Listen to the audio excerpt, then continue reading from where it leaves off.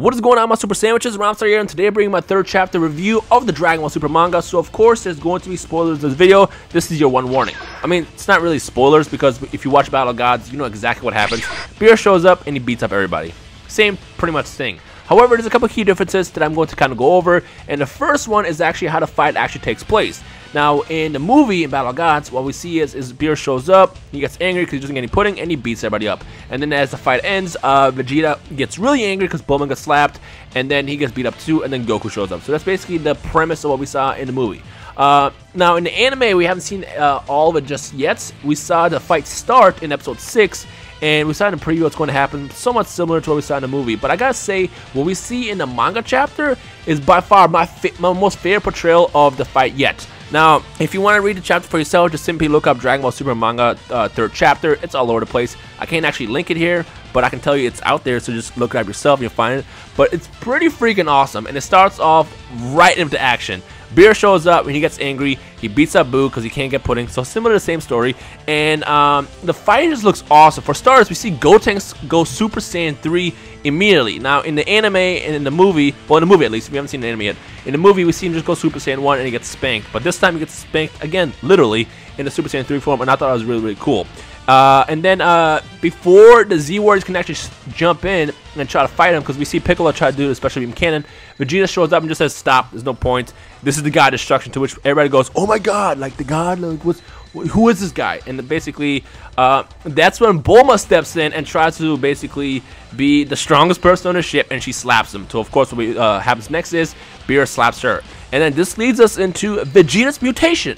Now remember, with episode 6, it previewed quote-unquote Vegeta's mutation, which we all thought was going to be Super Saiyan 3, but in the manga at least, he goes Super Saiyan 2 and absolutely just destroys Beerus. Well, destroys in terms of he does actually some damage. However, as he is tossed in the air before Vegeta does his Heat Dome attack that we see a signature move with Trunks, it looks like Beerus isn't even phased at all. He even sighs in the middle of the attack. So as just like in the movie, it doesn't do anything. But it's really cool to see how he gets angry and just starts beating him up.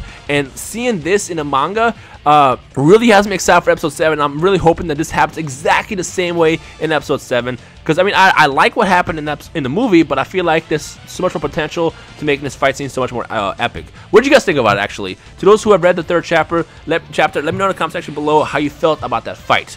Now, the big difference, now this is the biggest difference yet, and I'm hoping this happens in the next episode of Dragon Ball Super, or at least the next couple. The biggest difference between Battle of Gods movie and this is right after Vegeta blasts him, it goes straight to Elder Kai and Supreme Kai, who are talking about what's going on in space. And they sense another planet get destroyed, which is weird because it can't be Beerus, since Beerus is on Earth, and who else could be destroying the planets? To which they pull out their little magic crystal ball so they can see who it is, and they find Champa and the yet to be named assistant floating around. To which actually the second they zone in on us so they can see what they're talking about, Champa and the assistant, I guess, notice them and instantly transmission to the planet of the Kais to see if they heard what they were looking for.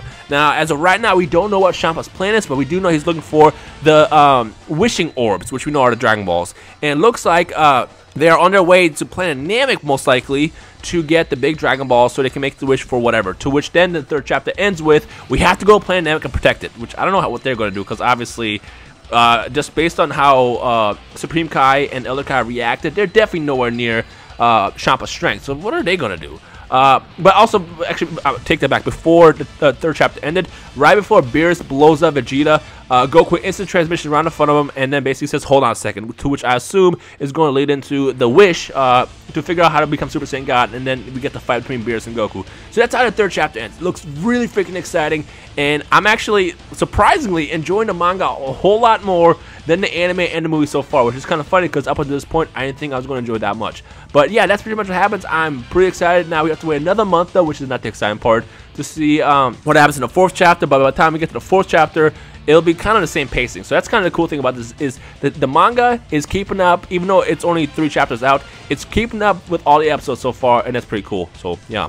But anyways, this is my quick review. I mean, I enjoyed it. I want to know what you guys think. What was your favorite part? What did you hate? What did you dislike? How do you compare it to the movie? And what do you expect in anime? Any thought you have at all, drop it in the comment section below, and we'll have our Dragon Ball discussion like always. But other than that, I guess enjoy the rest of the day. Don't forget to leave a like rating below if you enjoyed the 3rd chapter. And I guess I'll just take it from there. My name is Rhymestyle, and I will see all y'all in Super Saiyans in the comment section below. Peace.